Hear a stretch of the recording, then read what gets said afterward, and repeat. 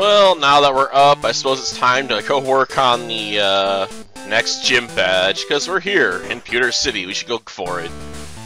Ah, yeah, we can't dodge that guy. Screw it. We'll just do it.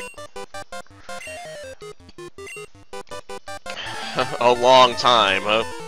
You think this battle's gonna be long?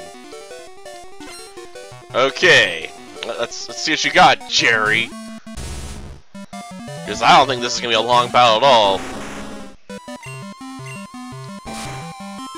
I am so confident that I'll use a wing attack.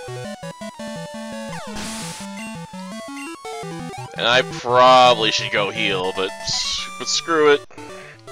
I think we can do without healing, because I'm pretty sure we got a bunch of earthquakes left still, so we'll just drop a save here, and then go fight Brock.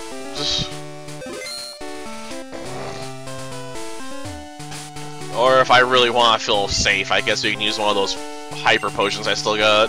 Boom. There, you know, we got full health back.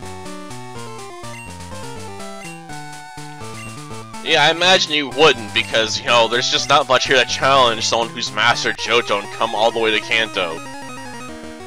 Like, why would they come here? They'd rather go to Hoenn. It's more difficult. You know, beyond just being tons of water. Oh, damn. I only had 2 earthquakes left. Oops. Well, whatever. We can Dragon Breath a few of them. Omastar, eh? I'll Earthquake this one.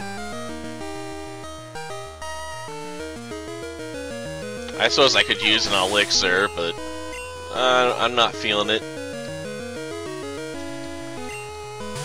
And he's got an Onyx. Dragon Breath.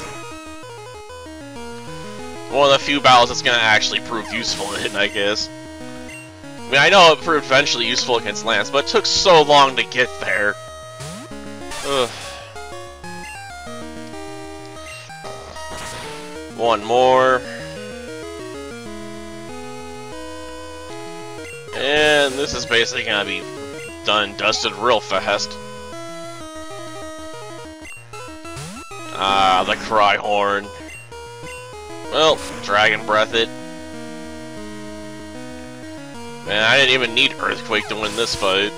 I probably could have taken down the fossils with Dragon Breath 2.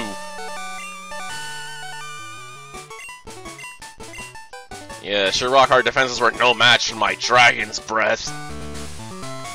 Probably I should go get my breath looked at, man, if it smells that bad.